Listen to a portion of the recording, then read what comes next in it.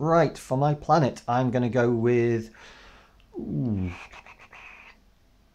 I'm going to do it like an ice planet, so I'm going to use lots of whites and blues just because I've got a bluish paper. So we're leaving quite a few gaps in to allow the blue of this to shine through. Probably going to cut the picture off here so I can just ignore this bit. I'll probably ignore the little bit at the base as well. Don't need to worry about that.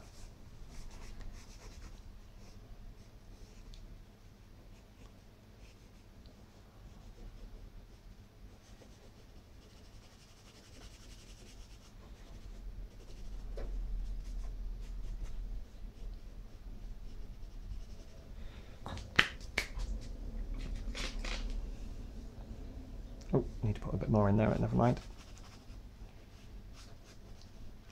And just, as we've done in the other ones, use the colour not only to actually add colour but also to add texture to make it look like little, I don't know what they'd be, glaciers or whatever they would be. The ice formations.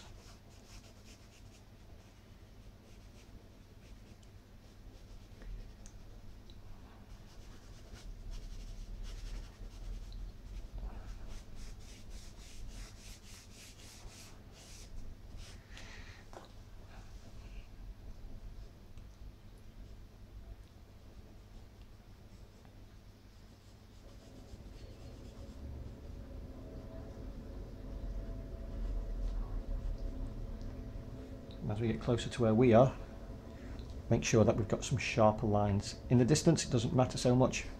As we get close, you've just got better focus, so we can see things a little bit more clearly.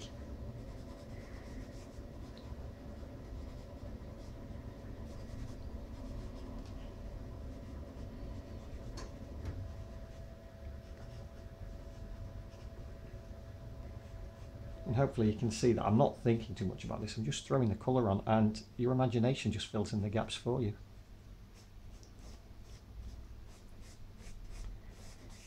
And then the last thing I'm going to do, again we've got a yellowish light source, and so the light's going to be coming in from behind and slightly above, so I'm just going to be catching a few areas.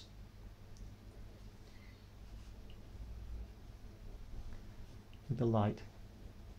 So you're not going to get any on the back of these glaciers, these ice rocks, whatever they are, but you'll just catch it on the edges.